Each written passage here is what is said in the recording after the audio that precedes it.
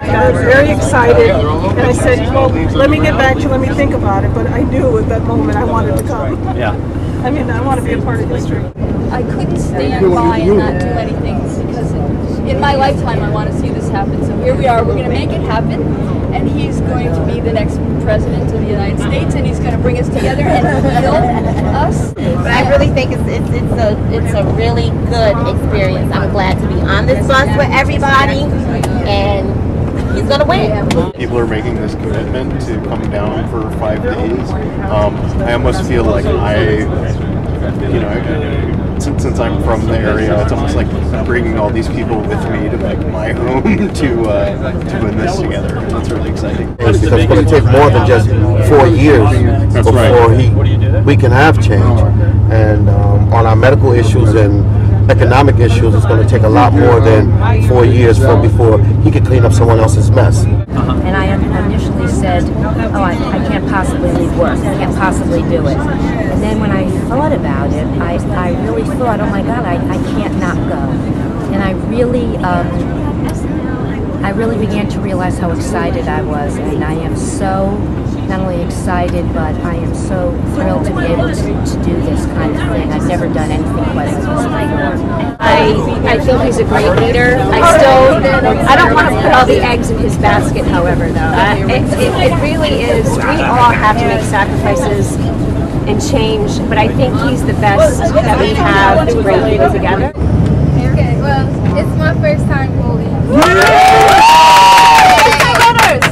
I thought it would be fun to help him win. If I can do anything, I will. My mother invited me. And I can't see anyone better to fight for our health care, to fight for my children's future, for my grandkids' future, and for this country. Change can come, and it's coming today. What's this? Hundreds of thousands. So the final number, the Barack Obama goal was 150,000. It's somewhere in the high 200,000s.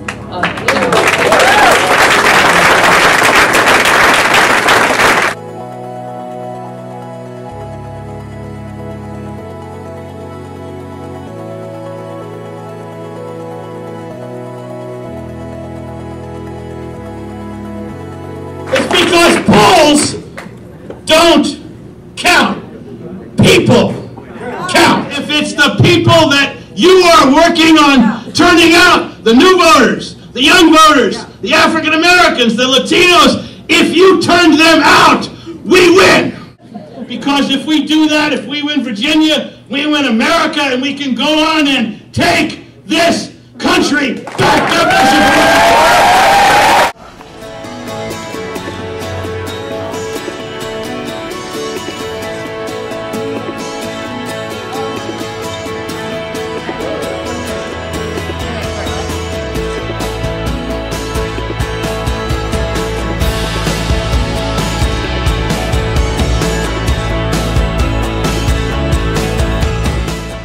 They're eager, they're ready to go, they're excited.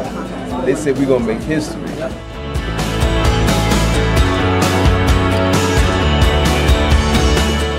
Bowling Park had 1,600 people in line at 5 minutes to 7.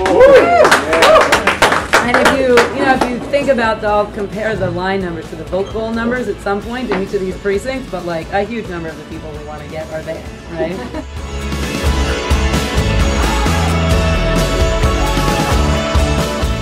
89% of precincts reporting in Norfolk, 69% Obama, 30%.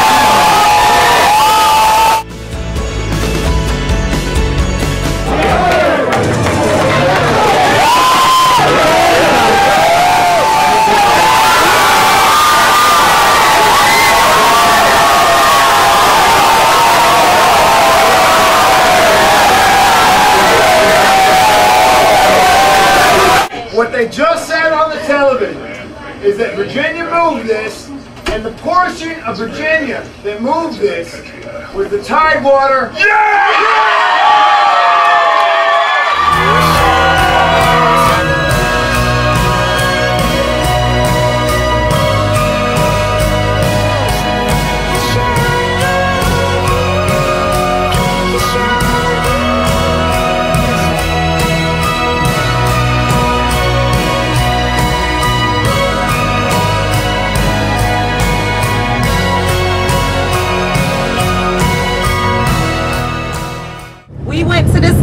know, she wasn't a new voter, but she was telling us how she remembered when she used to have to go up the back stairs to vote. So it meant a lot to her to be able to go out and vote for Obama and have her vote count.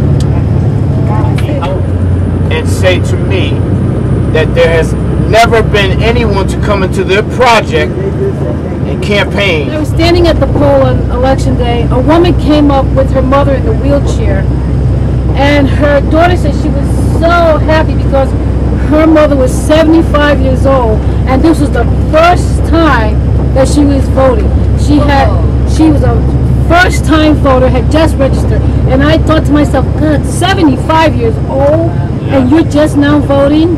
But it showed me how much Obama meant to the world, to the people. And I'm feeling like what I want to do is I want to knock on the doors of, now that we have a president who is labor friendly, I want to knock on the doors in a sense of the people I work with and need to organize. So I'm not going to be knocking on the doors of Virginians whom I got to know and love. I'm going to go back home and start getting people I work with involved. This victory alone is not the change we seek. It is only the chance for us to make that change.